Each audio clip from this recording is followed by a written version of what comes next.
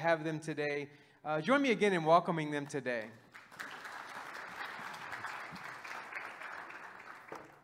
Shalom uvoker tov.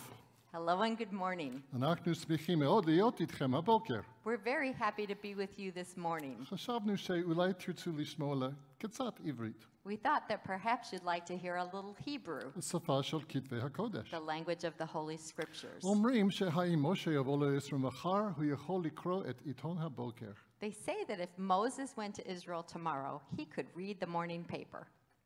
אני לא יודע אם זה נכון ב100%, I don't know if that's 100% correct, אבל בוודאי הוא יכול להבין הרבה. but certainly he could understand a lot. אבל גם אתם יודעים מילים בעברית. But also, you know some words in Hebrew. לא ידעתם? What you didn't know? כן, מילים כמו הללויה ואמן. Words like hallelujah and amen. אבל אתם גם יודעים כמה מילים בעברית מודרנית. But you also know some words in modern Hebrew. מילים כמו רדיו וטלוויזיה, Words like radio and television, טקסי וטרקטור, taxi and tractor, קטסאפ ומיונז. ketchup and mayonnaise. אתם רואים, עכשיו אתם יכולים לחזור הביתה ולהגיד, אני יכול לדבר בעברית. You see, now you can go home and say, I can speak Hebrew.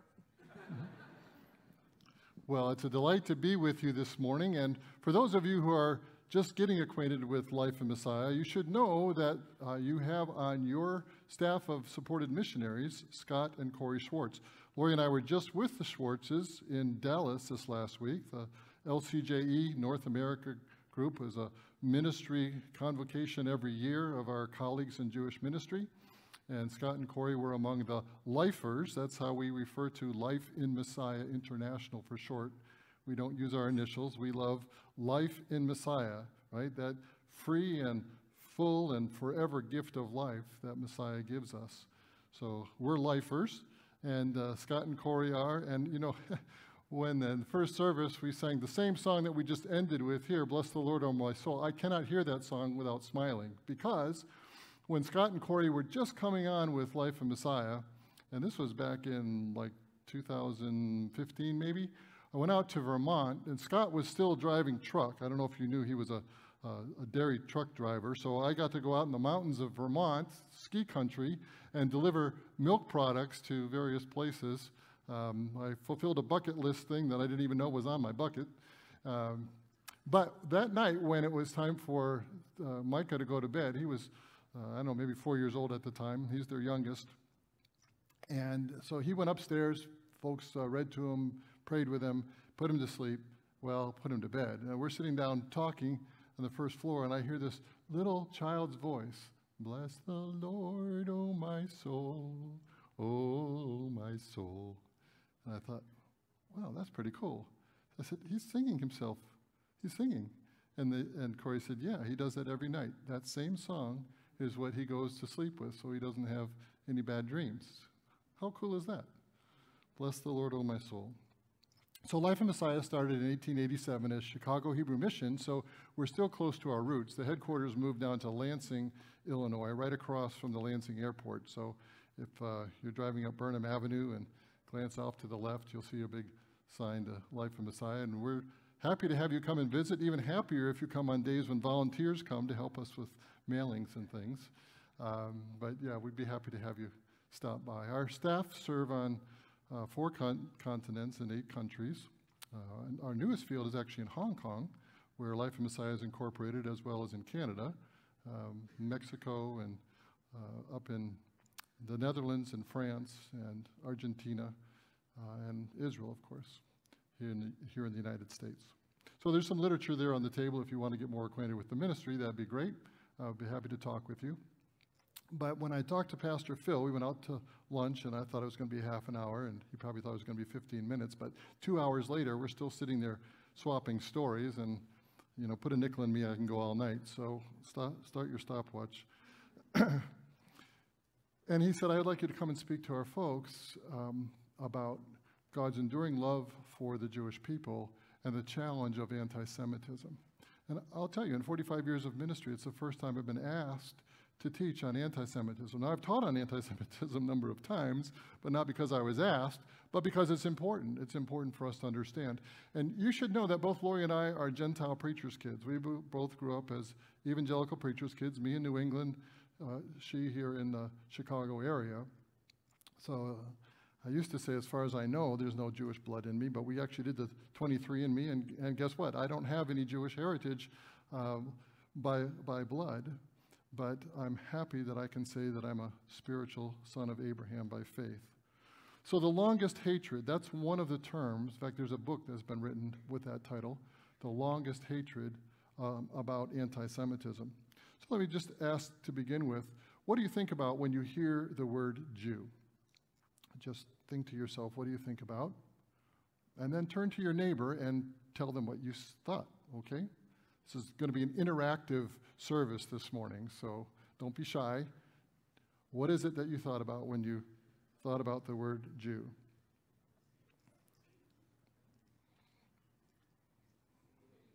So I've given a couple of visuals here just to kind of prime the pump. The first is, if you remember back in Charlottesville, I think it was what, in 2018, when all the political rage was going on and there were counter marches, and the KKK, the white nationalists, were walking down the street with the tiki torches. You remember this? And what they were saying is, Jew will not replace us. Jew will not replace us. And so here's a girl saying that she's a Jew and she refuses to be replaced.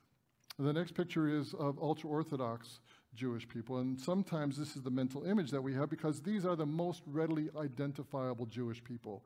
If you go to West Rogers Park, if you go to Brooklyn, go down to where the Schwartzes are living in New Jersey, they're just outside Lakewood, and you have no question about when you've entered into the Jewish neighborhood. You just look around and you see all the folks who are dressed as those who are pictured here. They've been in the news recently as well. In Israel, for two of the holidays, there were two different tragedies as multitudes of Jewish people gathered. And in the first case, they were going down a narrow walkway, I guess you would say, and somebody slipped and people fell and were trampled to death. And then at Mount Meron, for another holiday, there was a lot of Jewish people who were standing on like a grandstand that collapsed, and some were killed and many injured there.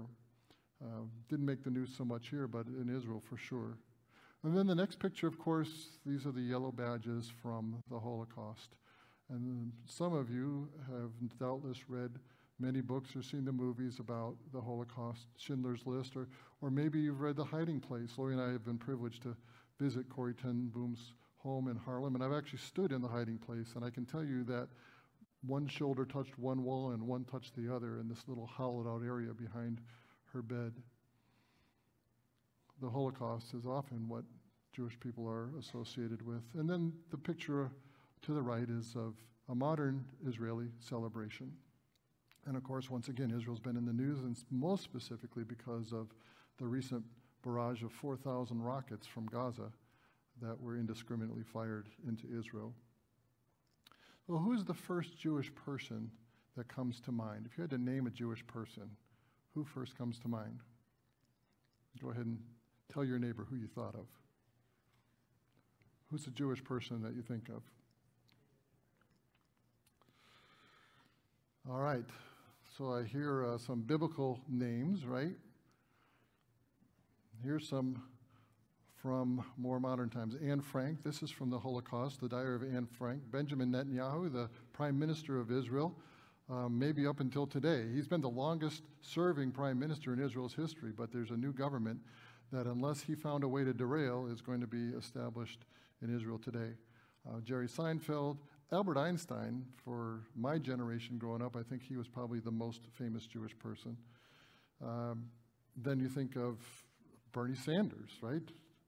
People who are involved with our political system, or in the world of entertainment, Steven Spielberg, music, Barbra Streisand.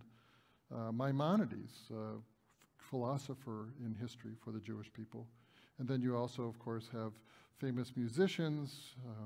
Think of like Yitzhak Perlman today, or Felix Mendelssohn historically, Adam Sandler. Karl Marx was Jewish. We talk about the impact of Marxist communism on the world. And Ruth Bader Ginsburg, who passed away and was the reason for a lot of controversy in America. And then Jonas Salk, the inventor of the polio vaccine. Do you know Jewish people are less than 0.5% of the world's population? But more than 15% of Nobel Prizes have been given to Jewish people. And when you talk about medicine, it's 30%. Think about that. 30% of Nobel Prizes for medicine have gone to Jewish people.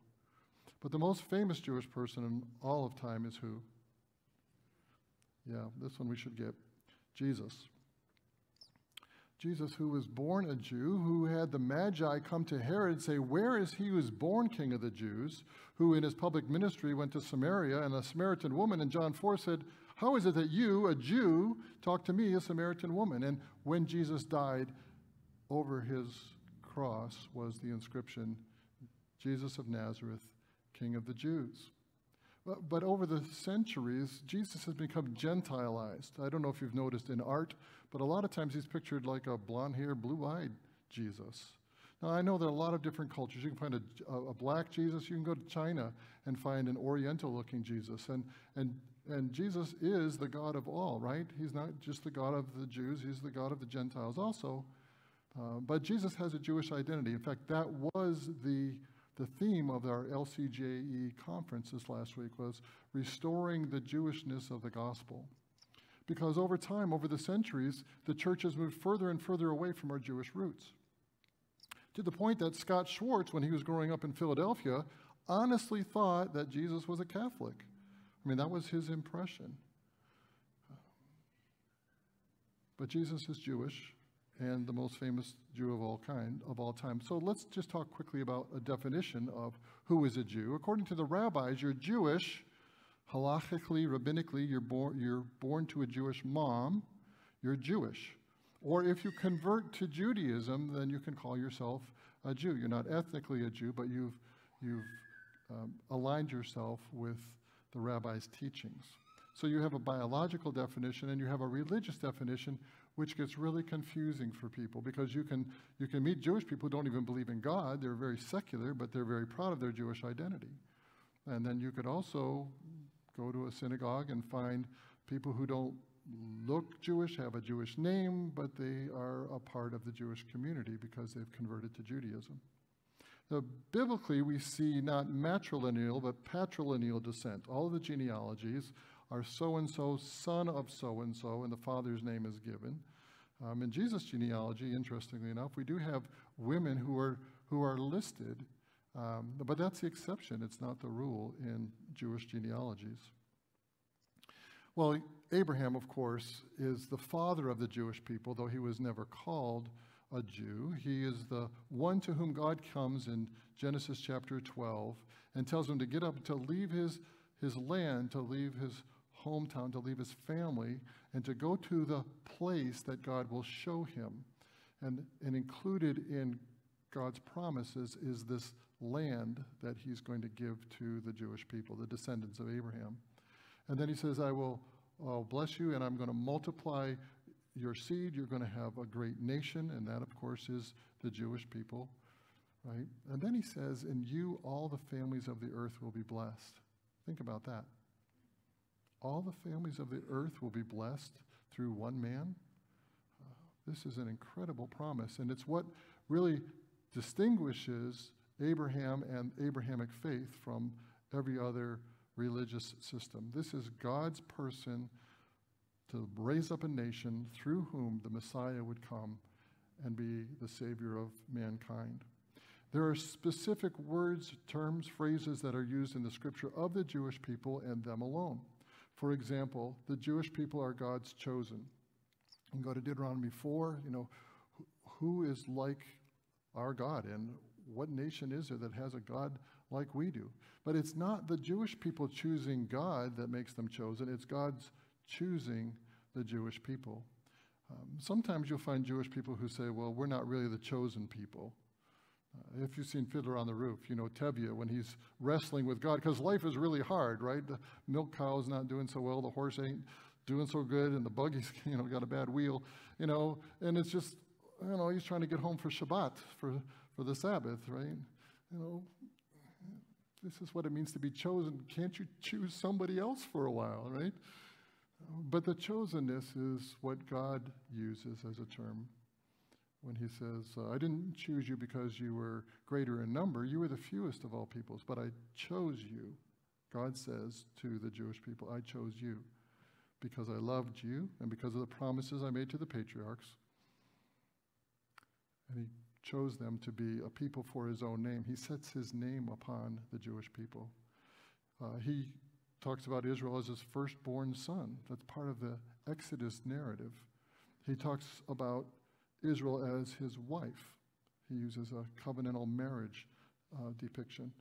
He also uses the word segulah, which is a treasured possession. So if, God forbid, your house were on fire when you got home today and you only had a chance to rush in and grab one thing, what would that be? Whatever that is your segulah, your treasured possession.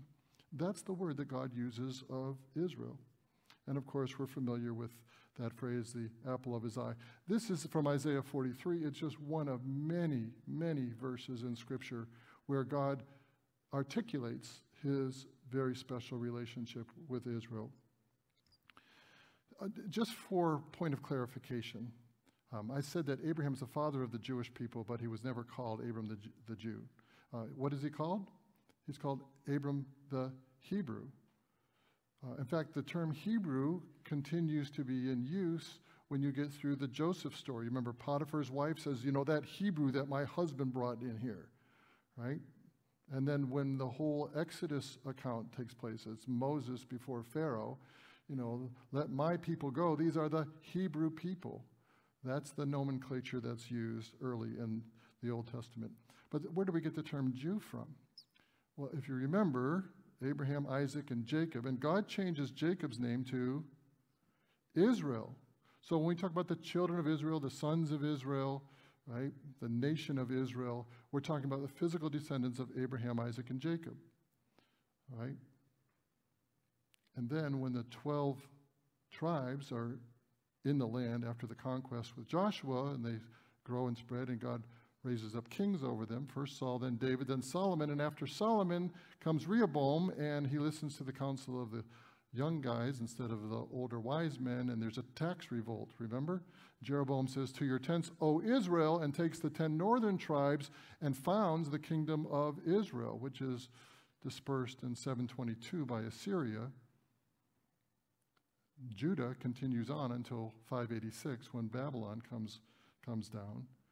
But the term Jew begins to be applied toward the end of the monarchy, and when we get into the time of the captivity, to the exile, and when the exiles come back, Ezra and Nehemiah, now we're talking about the Jews.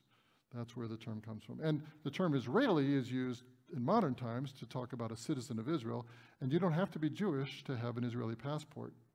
If you have citizenship, you can call yourself an Israeli, even if you're not Jewish. All right, let's go to the story of Esther. And because of time, and I apologize for this, I really wish there was a pause button on the clock. I mean, honestly, I do. Because there's so much richness in this text to be mined. But we're going to have to fly through it, and I'm going to trust that if you don't know the story well, that maybe you'll take some time even this afternoon to read the book of Esther. An amazing story, which starts out in Persia. So we're already in captivity, right? So Daniel's view of the success of kingdoms, Babylon's already on the shelf, and Persia is in ascendancy. And it's a Persian king, Ahasuerus, Ahashverosh in Hebrew, or Xerxes is his Greek name. Same guy, different names, but he's got a wife named Vashti, and when he's got this drunken party with all his guy friends, right, got this boy thing going on, and he wants to bring his wife in to entertain the troops, and she doesn't want to come, and she refuses. And because she refuses, the Lord say to the king, you better not let this stand, because if the queen can get away with it, then maybe our wives think they can get away with it, and that's not going to be good. And so he basically dethrones the queen and has a beauty contest, and who gets elected to be queen? Not elected, selected by the king. It's Esther. And we're introduced to Uncle Mordecai. Now we get to chapter 3, and we're introduced to Haman. Now, Haman is part of the Persian kingdom, and he's one of the trusted advisors to the king. In fact, the king likes him so much that he decides to promote him above everybody else. You can think in terms of Joseph back in Pharaoh's day, and Pharaoh elevates Joseph to be kind of second in command over all the kingdom. Just think of the authority, the power, the prestige that comes with that kind of assignment. This is Haman, who has his seat above all the princes who were with him. And guess what? Just like today, people fawn over people of power, right? But this case, you're actually bowing down. This is a way of showing obeisance to this great guy because the king had commanded it. But there's a conscious objector in the crowd, and his name is Mordecai. And everybody notices that when Haman comes through the king's gate and all the lords are bowing low, guess who doesn't bow? Hey, Morty, why are you not bowing? And he says, I'm a Jew. Okay, so what does that mean? Well, we worship the God of heaven, the creator of the heavens and the earth, and we don't bow to any man. Oh, well, can you believe this? Can you believe this? Do you think Haman knows about this? So off to Haman they run. Politics has been a dirty business from long before our century, folks. Palace intrigue. Mordecai had told them that he was a Jew, so guess what? Haman, when he sees that he doesn't bow or pay him homage, he's filled with wrath. But he disdained to lay hands on Mordecai alone, for they had told him of the people of Mordecai. Instead, Haman sought to destroy all the Jews who were throughout the whole kingdom of Ahasuerus, the people of Mordecai. Oh, we know this story, and it's familiar to us. We know Haman's the bad guy, and Morty's the good guy. But I want you to think about this for just a second. How much do you have to hate somebody to kill them? Well, we live in Chicago area, right? Our news is filled every day with gang violence, And, if you really want to teach somebody a lesson, you not only kill him, but you kill maybe his wife and kids, right? That sends a message. But on what scale do you measure the hatred of one man for another man that he wants to destroy not just this family and his cousins, but every Jewish person? He wants genocide to happen. How proud do you have to be this angry, to be this filled with rage and hatred, to want everybody killed who's even distantly related to him? So they cast a lot. That's where we get the term Purim from. They cast Pur, and a specific date is chosen. Now, Haman goes to the king. He's got the king's ear, right? He's second in command. And he says, there is a certain people scattered and dispersed among the people in all the provinces of your kingdom. Their laws are different from everybody else's. These are a strange people. They got their own customs. They got their own laws. They don't fit in like everybody else has to. And they don't keep the king's laws. There's no record in the scripture that Mordecai is a lawbreaker. He won't disobey God's law. He won't bow down to a man, but he's not out in the streets, picketing against the king. He's not doing criminal activity. But you see the charge. You cannot live among us as Jews. These people are different from us. If they're going to live in the kingdom, then they need to be like us. They need to adopt our culture, our customs, our language. And this has been how Jewish people have largely been treated throughout much of history, right? You cannot live among us as Jews. If you're going to live in our neighborhood, you need to become like us. And Jewish people have assimilated largely in many places throughout history as a result. But it's beyond that. He says, it's not fitting for the king to let them remain. You can't live among us as Jews. No, you can't live among us.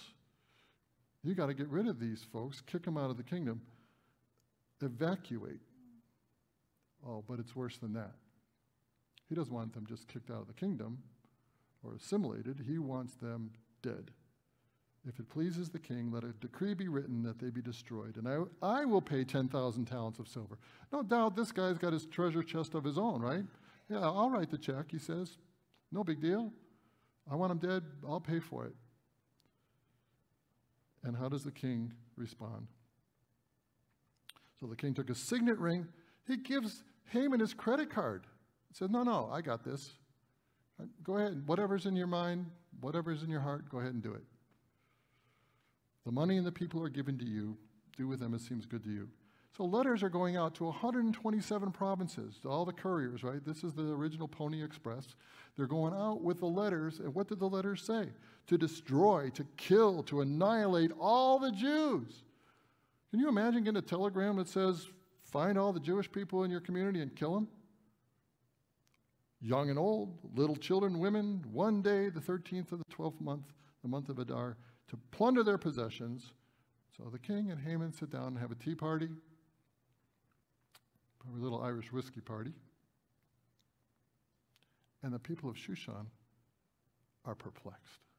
I don't get this. What in the world is going on here? Now, we talked about the title deed to the land. It's unconditionally given to the Jewish people. When God signs the covenant, he walks between the pieces that Abraham parts, the sacrificial pieces.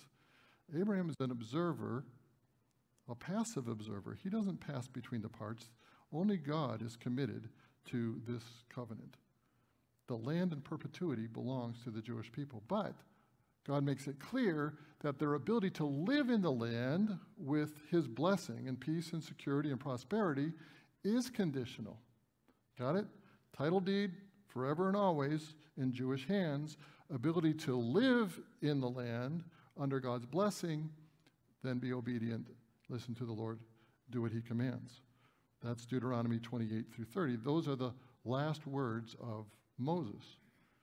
So we talked about the statue of David, right, of Daniel. The gold head represents Nebuchadnezzar in Babylon, and then comes Persia, and then the prediction of another empire, which turns out to be Greece, followed by Rome.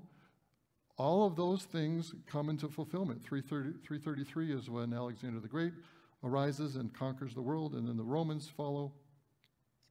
And then we move into AD. Okay, and now I need my balloon people. If you're a balloon person, I need you up front, please. There should be 15 of you, and our balloons are over here, and I would just tell you that I'm not sure that the ink on them is dry, so please handle them carefully. And your assignment is to get a balloon and to line up in date order with the earliest date off here, stage, I don't know if this is stage right, yeah, your left. So you're going to have to look at the dates and figure out where do you line up, okay? You're either before or after. So 2021 will be way over here, and if you're in the 200s, you're way over here. So just keep looking at who else is showing up. I see we should have used black ink on 1182. I used red hoping it would show up, but the red's faded already. All right, so while they're disorganizing here in the background, you can look on the screen and you can see how often the Holy Land has been trampled over. You know, God calls Israel the center of the earth. Did you know that? The center of the earth. And if you look, it's the land bridge between Africa and Asia and Europe. And so conquering armies have swept north and south over the years until we get to the modern state of Israel. Now I want to talk to you about Christian anti-Semitism. If there ever was a phrase that should be a non sequitur, it should be these. These two words should never be put together. Christian and anti-Semitism absolutely should not belong. I was on the streets of Brooklyn, this is a couple years ago. A rabbi, an ultra-Orthodox rabbi, comes down the street. He's in his black garb, and he's in a hurry. He sees me, he stops. He said, I don't have time for you. That's the first thing he says. I don't have time for you. I just have one question. Why are you part of such a religion of hate? And I will tell you that if he had asked me that question in 1975, when I first joined what was then American Messianic Fellowship, I would have had no clue what he was talking about. I told you I grew up in an evangelical preacher's home, and we didn't hate Jewish people. But I will tell you that I was just ignorant. I was ignorant of history. And that's why we have these balloons. This is your balloon popper. Once you pop your balloon, no, you're going to pop the balloon after I'm done reading your thing, and then you can sit down and hand the No, hand the knife and then you can sit down. If you sit down and then hand the knife, it's going to get awkward. All right. Here we are, 306, the Council of Elvira. Prohibits intermarriage between Jews and Christians. If you're a Christian, you cannot marry a Jewish person or vice versa. Christians and Jews can't even have lunch together, and Christians can't observe the Jewish Sabbath. No way you can have a Sabbath in your home with Jewish people. 306. The Council of Nicaea. So now we have Constantine converting to Christianity, right? And we're going to have this council to try to figure some stuff out. Some important things were talked about there, but included, and by the way, the Jewish bishops didn't make it to Nicaea, apparently. Christians are prohibited from celebrating Passover. How many of you have been to a Messiah in the Passover presentation? Well, you couldn't do it, according to Constantine and his council. We're not going to have any of that Jewish stuff. In fact, we're not going to let the rabbis tell us when we're going to celebrate the most important day on our calendar. Resurrection Sunday, up until 325, you always knew when Easter was going to be. When's Easter in 2028? Does anybody know? Well, of course, we're going to celebrate Easter. Well, why don't we know? Well, we have a smartphone. The smartphone will tell us. But how does Siri know to tell you when Easter 2028 is? Somebody has to put it on the calendar. Well, up until Nicaea, we would have looked to see when is Passover on the Jewish calendar, and the first Sunday after that would have been Resurrection Sunday, but not after Nicaea. Now it's the first Sunday after the first full moon following the vernal equinox. Hello? Find that in your Bible. But we're not going to let a bunch of rabbis tell us when we're going to celebrate our Lord's resurrection. 325. Aren't you glad these are big balloons?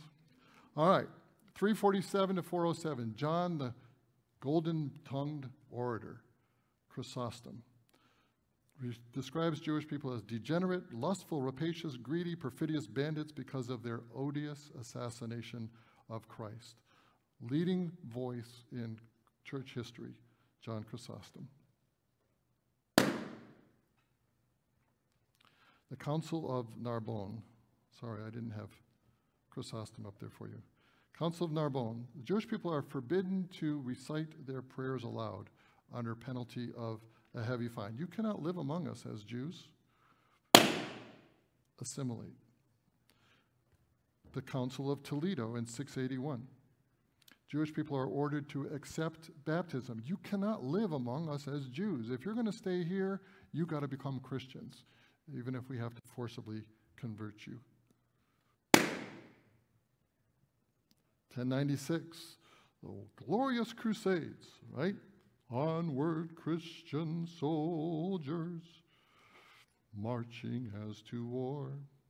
And as we're marching from England across France, we stop in villages where there are Jewish people and we kill them. And when we finally besiege Jerusalem and break through, do not read the account of what happens as the blood flows in the streets, as not only the Muslim infidel, but the Jewish population are wantonly slaughtered. Crusaders massacre Jewish people. Christian France, 1182, Jewish people are expelled. You cannot live among us. 1215, Canon 68 of the Fourth Lateran Council. First time we know in history where Jewish people have to wear a badge to identify. I don't appear in public at Easter time because you killed Christ and we will kill you if you show up while we're celebrating our holiday. 1290, this is Longshanks for you historians, right? Richard I expels all Jewish people from England. It took 350 years before Cromwell reversed this. England was free of Jewish people because of the King's Edict in 1290. Balloon. The Black Death. Here we are, COVID pandemic.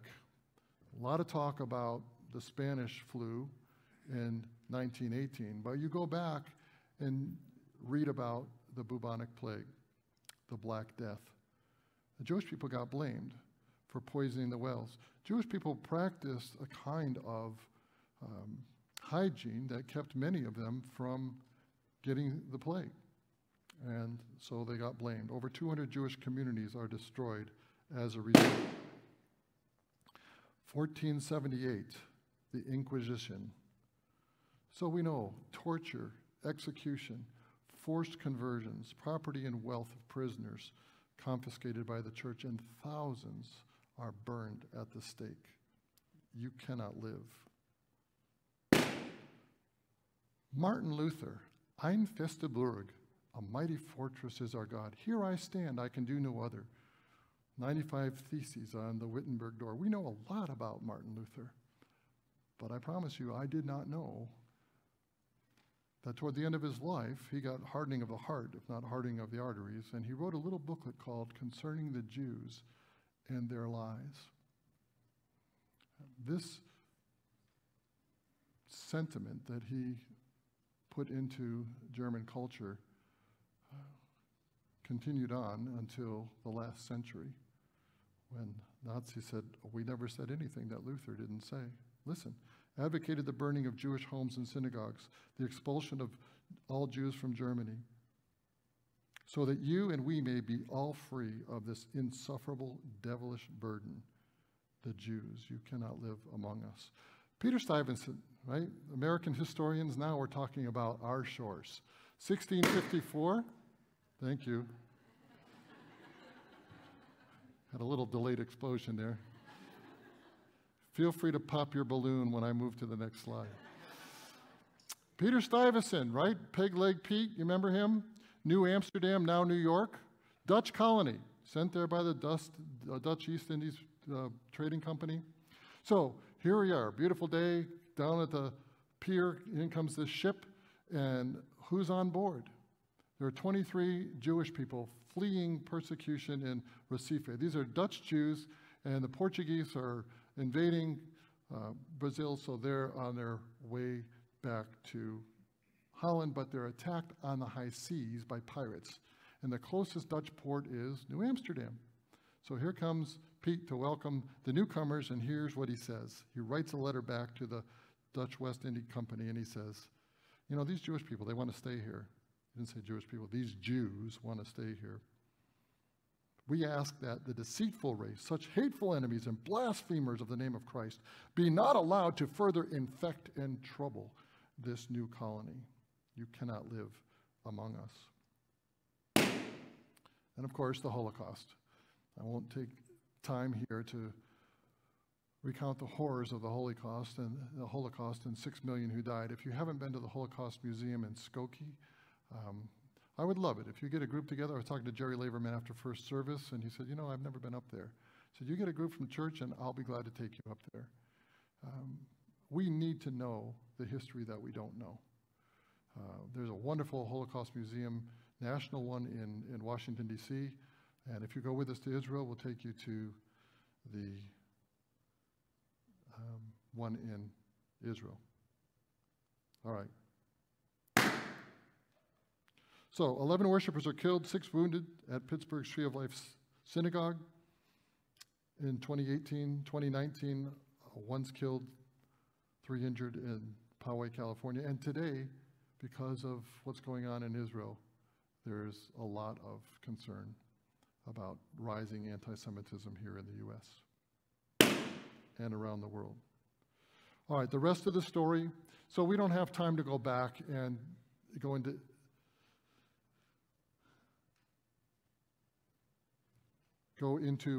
the story of Esther in detail. But you know, the king gets royal insomnia, and he's having the Chronicles read to him, and ironically, of all the things that could have been written to him from the history of his kingdom, it's the story of how Mordecai uncovers a plot. And the king says, hey, did we award him the Presidential Medal of Honor yet? Said, no, it's not in the record. We didn't do anything. Well, we got to do something. Hey, here's Haman. Haman, what should we do? Oh, Haman says, who would the king want to honor other than me? So let's get the royal horse, put the crest on him, the robe, you know, let's go out and have somebody important go before him and say, this is what we do when the king wants to honor somebody like me. And the king says, oh, this sounds great. Now you go and do it for Morty. So Mordecai the Jew. Notice he calls him Mordecai the Jew. The king knew he was Jewish.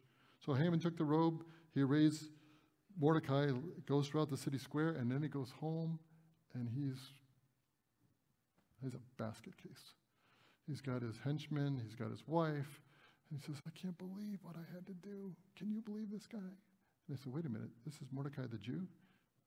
Look, if Mordecai, before whom you've begun to fall, is of Jewish descent, you will not prevail against him, but will surely fall before him. And certainly he does. When the queen has a banquet, and then the next night a banquet, and Haman is the only other one other than the king who gets invited, he's back on his high horse until she says, we have been sold, my people and I, to be destroyed, to be killed, to be annihilated. Look, if we had just been sold as male and female slaves, I would have held my tongue, although the enemy could never compensate for the king's loss. You lose your Jewish population, you talk about a brain drain? Just think about what would have happened if Hitler didn't kick the Jewish scientists out of Germany. These are the guys who are working on the atomic bomb. Esther says, the adversary and enemy is this wicked Haman. Hey, Haman built this gallows to hang Mordecai. King says, string him up. And they hanged Haman on the gallows that he had prepared for Mordecai. So the king sends out letters. The Jews are not destroyed. Rather, anybody who tries to kill them, they should be destroyed, killed, and annihilated, and their possessions plundered. So Mordecai goes out, and he's honored once again, and many of the people of the land became Jews because fear of the Jews fell upon him. All right, so what does all this mean to us today? It's a great history lesson, Wes. So the Jewish people are important in God's sight. We get it. God protects his people. We understand. Well, anti-Semitism is a form of racism, and like all racism, is evil. But at its heart, anti-Semitism is satanic. Satan cannot arm wrestle with God. It's not like Satan and God are equal, and they're arm wrestling, and Satan's going to have a chance at winning. Satan's a created being. God's up here. He can't punch God in the face, but whatever God especially loves, Satan especially hates. Jesus said, I will build my church, and the gates of hell will not prevail against it. It's not that he's not going to try to destroy the church. He can't. We're the bride of Christ, the body of Messiah. He has tried over and over again to destroy the Jewish people. He won't be able to. Right? Look at Jeremiah 31. God says, it would be easier for the stars to fall out of the sky than for me to break my covenant with Israel. And God's very clear. Even the one who treats the Jewish people with contempt, God will curse. That's the Hebrew meaning behind Genesis 12:3. And God's blueprint for the church, for us today, is that of the two, Jews and Gentiles, he's making one new man. If we're in a community that has Jewish people, then there ought to be Jewish believers in our congregation. And guess what? There are. Right? Brother Fernando, sitting right back here, is an example of the remnant according to the election of grace that Paul talks about in Romans. But we should have Jewish people worshiping with Gentile believers as one body in the Messiah, God's blueprint. The greatest blessing for the Jewish people is the gospel. Yes, it's good to combat anti-Semitism. It's good to stand with the Jewish people. If a synagogue in Munster gets a swastika on it and I hear about it, I want to be there asking the rabbi, can I take the swastika off? We need to find practical ways to demonstrate the love of Jesus to our Jewish friends. But if we withhold the gospel from them, that's the greatest form of anti-Semitism, because Jewish people, like Gentiles, have the greatest need of reconciliation with the God of Israel. And that only happens by grace through faith, trusting in the Lord Jesus. If it matters to God, does it matter to me? That's my question to you. The Jewish people matter to God. God says, I have loved you with an everlasting love. Yea, with everlasting kindness I have drawn you. Jeremiah 31:3. We take a lot of Old Testament scriptures and we apply them to the church. And maybe there's an application of God's blessing to us, but this is God's promise to his people.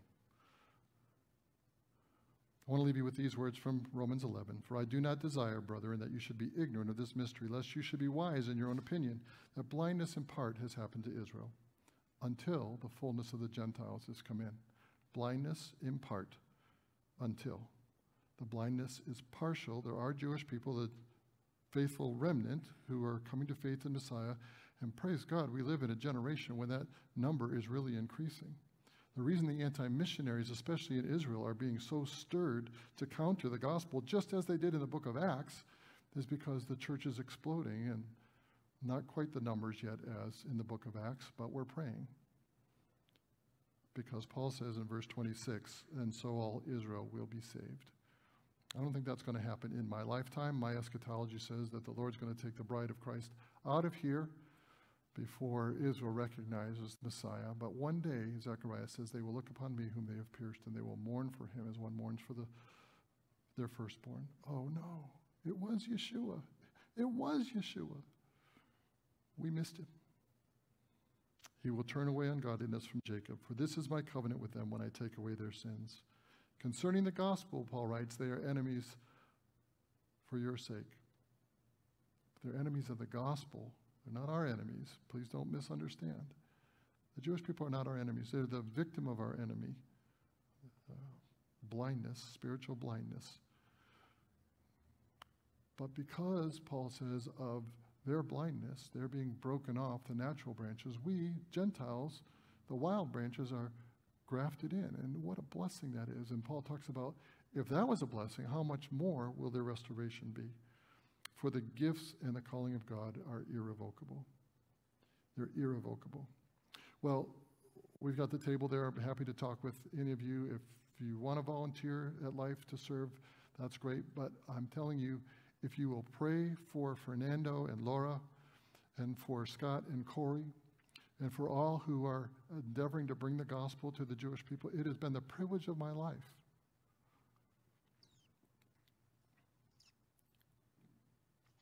that God called us to Jewish ministry.